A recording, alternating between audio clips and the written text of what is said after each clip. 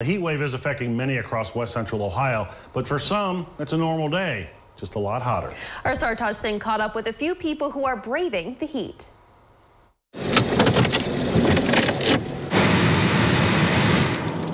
It's probably something you don't want to do on a hot day like today, getting out of your car away from air conditioning.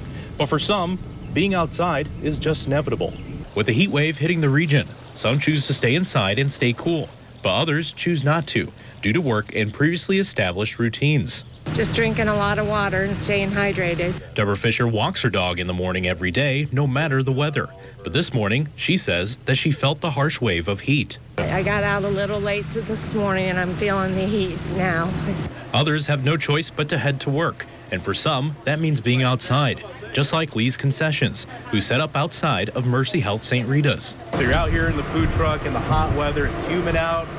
How do you even survive? We have fryers back there, but above the fryers we have a very nice exhaust system, a couple good turbo fans. And Misty Lee states that even with the harsh sun, she as well as other food trucks can't just decide to close up shop. When you schedule events way ahead of time, you don't really schedule knowing it's going to be 100 degrees out, so you can't really bow out on people. Well, I'm sorry, it's too hot today, we can't come. And others braving the heat do so to help those less fortunate, such as Amanda Durain, who decided to do a food delivery to the Lima convalescent home. I figured I'd bear the heat and come out and get them something good to eat for the day and take it back since they're all kind of stuck inside because of the heat today. And with the heat wave expected to stay in the area, many will still brave the elements for their daily routines, work, or even helping out one another.